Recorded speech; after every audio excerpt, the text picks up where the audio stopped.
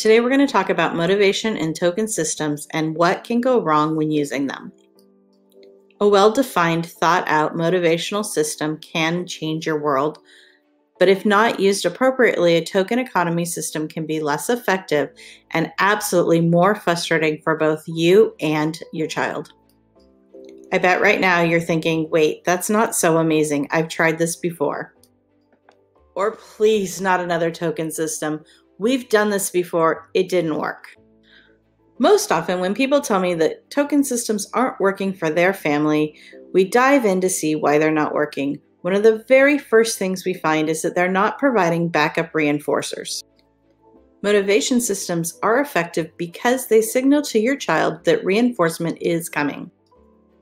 If it never comes, then there's no reason to earn the tokens.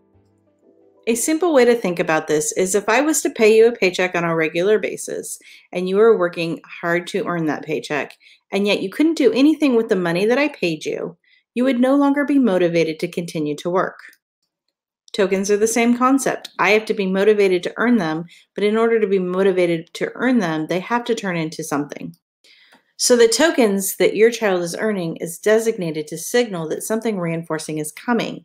Make sure that your child is earning a strong reinforcer that they have helped choose and are motivated to earn.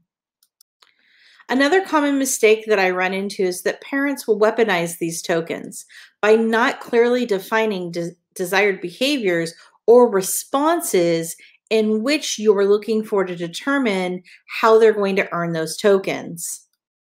Then the tokens are used more as a bribe, like, oh, if you stop this, then I'll give you a token. That's not the way we want to use tokens to change behavior. To set your child up for success, what we want to do is ensure that they know what they're expected to do and that they're capable of achieving those tokens and rewards.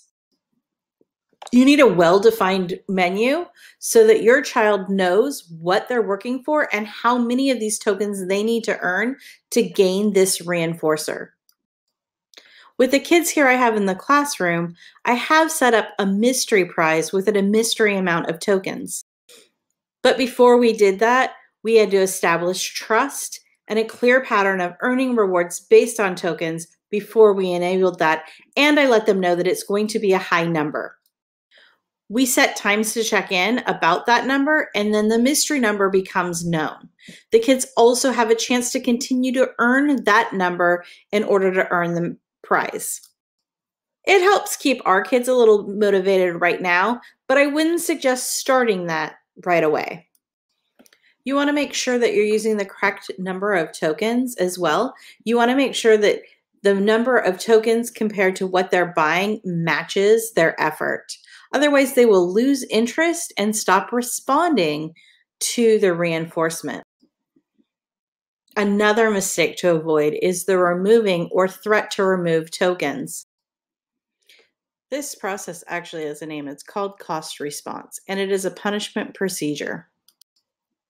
With some kids, it can be an effective tool, but more often I see it causing more frustration and increasing problem behavior. Once your child becomes an effective learner, we can talk about adding a punishment component. In other words, we don't take away tokens willy-nilly. Oftentimes, if you're not seeing an increase in desired behaviors or responding, we need to increase the reinforcement, not the punishment. Try to decrease the number of tokens necessary to earn the reward, or increase the amount of tokens that you're giving at the time. You want to make sure that your child is meeting reinforcement and understands how to meet those reinforcement needs before considering a cost response. In summary, a token economy is a super efficient tool when used correctly and can make home life a whole lot more fun and exciting. You can use custom token boards or decide what tokens are going to be or what they're going to look like. You could use money, you can use fake money, you can use marbles, you can use just about anything. You can use something that your child is interested in, and that will make it much more motivating to earn.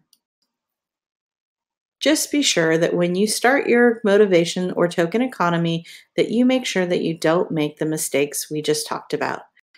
Up next, we're going to talk about how to make a motivational system similar to the one that is working for your child.